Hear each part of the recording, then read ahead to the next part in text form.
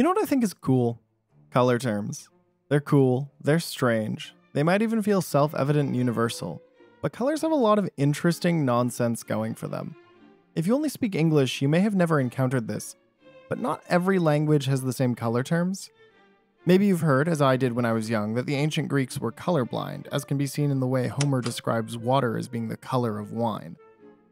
This isn't true, but what is true is that some languages definitely have more color terms and some definitely have less.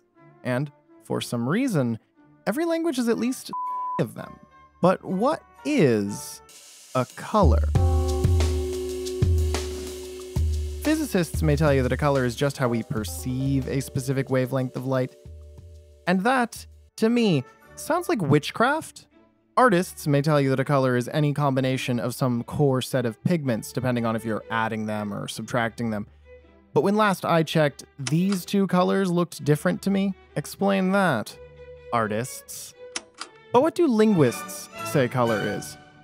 Well, unfortunately, we only answer important questions, and such a simple and self-evident one isn't really worth my time to answer, which is why it has been left as an exercise to the viewer. Please, in the comments below, tell me what you believe a color to be, and remember, this will count towards your final grade. That said, linguists do care to answer what a color term is.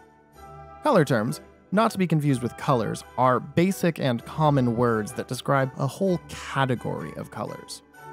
In order for something to be a basic color term and not just a color, it needs to meet 3 requirements. The first is that it must be monomorphemic. That is, it can't be made up of separable parts with distinct meanings, so no light blues or yellow greens. The second is that it must be dominant. That is, it may not be able to be described as either a shade of another color or a comparison to another thing, so no ashes, no azures, and no air superiority blues. And finally, it must be common. That is, most people have to know what color you're talking about, so no hex codes and no colors out of space. It is very easy to make it to adulthood without knowing that chartreuse is green and not pink, so while it is a color, it's not a basic color term. I bring this up because it's useful to understand what is and isn't technically a color term when comparing languages. Russian has more basic colors than English, which has more basic colors than Piraha, but I digress.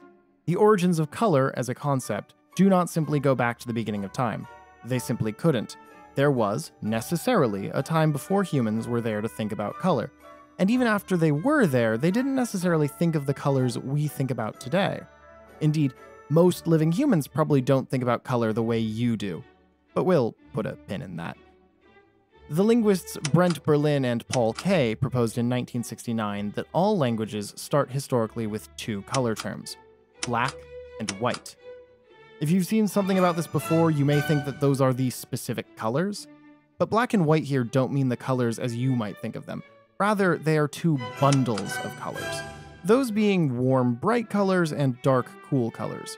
Berlin and Kay then suggested that languages develop color terms for various hues over time and as they need them, starting with red and progressing down the line until they have 6 colors: black, white, red, green, blue, and yellow. This theory isn't perfect. Languages occasionally buck this trend, but it does seem true that languages generally get more color terms over time rather than fewer, as anyone who's familiar with ancient Greek can attest. One particularly interesting fact seems to be that the only modern color term in Indo-European languages that has meant the same thing since Proto-Indo-European is red, reud, or something to that effect, meaning red or ruddy. All other terms are either unclear or derived from roots meaning burning, glowing, bright, or white. This includes black. Compare red with blue, which started out as the Proto-Indo-European word bel, or something to that effect, meaning something along the lines of light-colored, and is the origin of the Latin flavus, meaning yellow, the Greek palos, meaning white, and the Welsh blawr, meaning gray. By the way, best word for gray ever. So what is this pattern and how do languages go through it? Ah, finally. A question truly worth my time. Well, languages typically develop terms for the 6 colors I mentioned earlier. We sometimes call these the primary colors, and they develop in a series of stages from 1 to 5. Now, assuming our hypothetical language starts with just 2 colors, dark and light, it should quickly get a word for red in stage 2. That may mean just red, or it might mean red through to yellow, which we call rello. Most of the time, it's the latter. After that, in stage 3, green and blue typically split from black, producing a color called gru. In stage 4, red and yellow split, though orange is still far from developing. Of the languages surveyed in the World Atlas of Language Structures, most languages with 6 or fewer color terms are at this stage.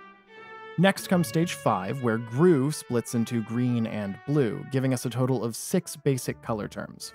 This process does occasionally go differently. If, in stage 3, the language winds up with rello splitting into red and yellow before gru splits from black, then stage 4 can occasionally involve green splitting from black without blue, leaving behind a term for black and blue, but not green. This would mean that black wouldn't split from blue until stage 5. In some rare cases, languages develop into stage 3 with a term for red, white, and black, alongside a joint color for yellow, green, and blue. If this happens, then stage 4 might wind up with gru splitting from yellow instead of from black. However, in some cases, blue might actually split from yellow-green, which will then split in stage 5. This second set of outcomes, however, does seem unusual, and as best I can tell, it only shows up in a handful of languages. After the primary colors, things get a bit freer. First, languages tend to get brown, which is classed as stage 6. And shortly after that, stage 7 is where the hierarchy falls apart.